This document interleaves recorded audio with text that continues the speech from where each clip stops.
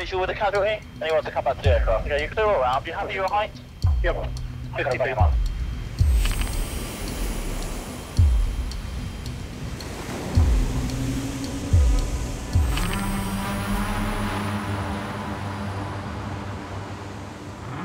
Coastguard Rescue. I'm at Asset Home. I've just had some bloke run up to me saying there's a couple of people trapped on a rock out at sea. I'm online with someone. Hold on. Do you want to talk to the phone? Hello. I can see your location. Is it directly offshore from where you are? It's the west side of the coast. They're probably about 30 metres from safety on the beach. 30 metres offshore? Yeah. Waving quite distressed. They can't get off the rock. They're surrounded by waves.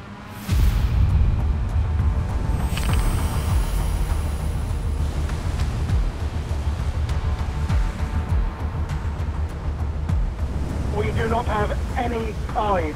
Over.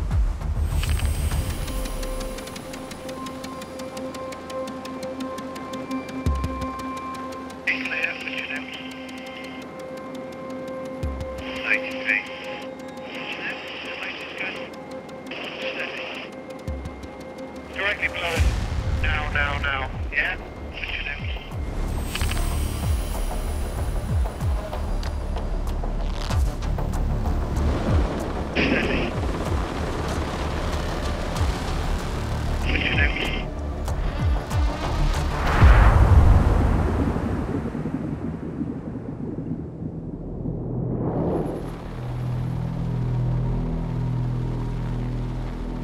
Get it, Carl.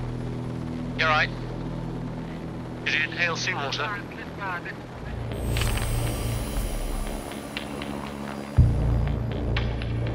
The shore dump is too strong to risk a lifeboat straight in there.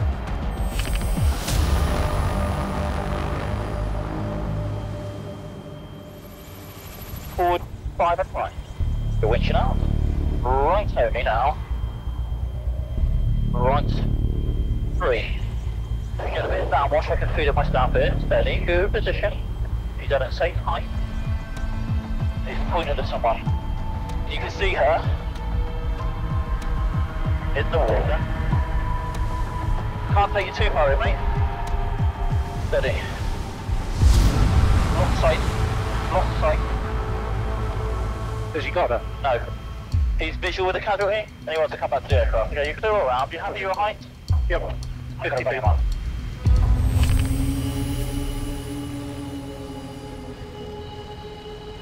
It was pretty much dark by this point, and I've got a torch in a black cave, and it's just me walking towards what I think is the casualty.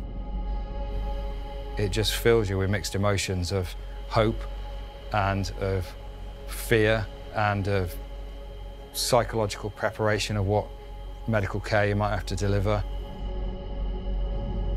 I could see as I got closer, there was no movement, there was no shivering, there was no signs of life. Rescue 187. Which one is in the cave with a casualty? She was shaking, freezing cold, and was finding it really, really hard to stand. She's delirious with hypothermia. Her knees, her elbows, her shoulders were all lacerated. She's alive, but she's on the edge of death.